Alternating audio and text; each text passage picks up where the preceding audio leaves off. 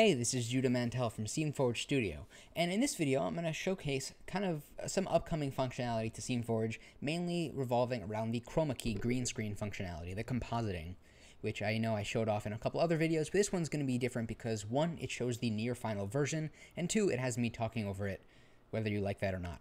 So let's go over this. I have this very basic scene here. It has this photo scan of some cave from Sketchfab, color light checker, which I'll delete, a single camera, and then this video surface. Now this is a new object type for this upcoming feature, and it essentially allows you to just project footage onto a surface in the world.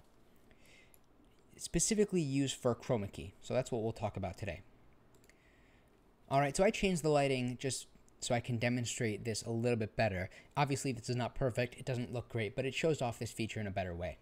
So we have this surface here, and when I select it, we have the option to configure the chroma key footage. There we go. And what this button does is it opens up this menu where you can choose an input source. So you can either use a live camera feed plugged in through a capture card or USB cable, or a pre-recorded video clip, which is what I'm going to use in this example. So we're using a video of a businessman talking against a green screen, and if I play that, you can see it just like that. Now I'm going to turn off all of these sliders here. So you can see we have the green background. I can either manually select the key color or just select it with the eyedropper. And if I increase the cutoff, there we go, as well as the feathering. And let's just increase the despill around the edges. So now we have a pretty solid key of this guy walking around. Now the reason why I chose this footage specifically is because unlike other videos on YouTube, he doesn't stand in the center point. He kind of walks back and forth, which is really interesting, and we can use that for this example. So I'm going to click Finished. Now that that footage is kind of set up in the background, all I have to do is click Activate Surface, and now that gets projected onto the surface. Now what's cool is that because this is a 3D object, it does respond to lighting appropriately. So if I were to take this light bulb and move it, you'll see he does get illuminated, and he also does cast shadows into the world. And if the ground was reflective, or if he was standing on something with ray trace reflections turned on, you would see his reflection in the ground. So you can do some really cool things that blend your live action footage into your 3D worlds in a much better way than just kind of sticking them on top of each other. So now that we have this here, I'll leave it like this. I'll turn the intensity down. If you don't want the character to be affected by lights in the scene, you can turn on Use Unlit Material, and you'll see now he's self-illuminating, so he just doesn't respond to light. But I happen to turn this off in this example. I think it looks much more realistic. Now the next two options are body tracking and face camera when active. These are some really cool things that I'll go over now. So if I were to, let's say, go to my shoot mode and take my camera here, this looks pretty good. You know, there's a certain suspension of disbelief that you're going to have to get over because the footage isn't perfect and all that stuff. But if I were to move left and right, you know, it looks like the character's in the scene. But of course, there comes a certain threshold where if I turn and move, it becomes very obvious that this guy is just a flat cardboard cutout guy here. And that's obviously not realistic. So to fix that, what we do is we make it always face the camera, kind of like a billboard, it's called. So if I select the guy here, and I turn on face camera when active, you'll see that now he will always rotate to face my camera, like that.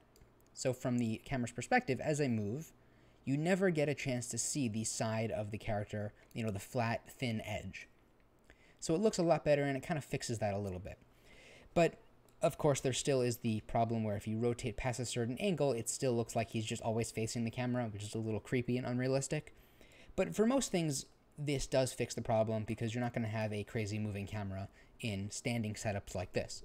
And in situations in which you do have a moving camera and you need the proper depth, that's coming in a later release where you can actually bind the footage properly to the camera view as long as your actual camera is tracked. And we can talk about that in another video. Much more complicated, but it yields much more realistic results. Now, all that being said, there's still one more problem here.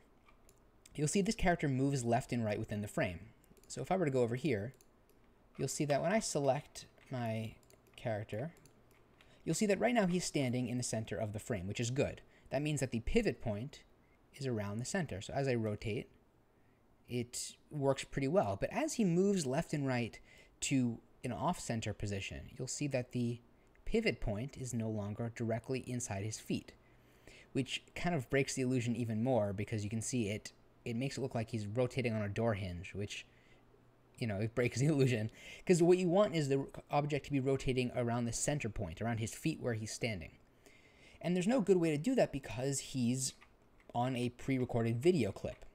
So what we have to do is turn on body tracking. And what this does is it'll detect the bounds of your character in your footage. Now this works entirely in real time. So even if you're using a live camera, it will do it in the exact same way. So you can see it detects the bounds of the character moving left and right, as well as the extents of his arms and things like that. So what it will allow us to do is realize or detect where the center point should be.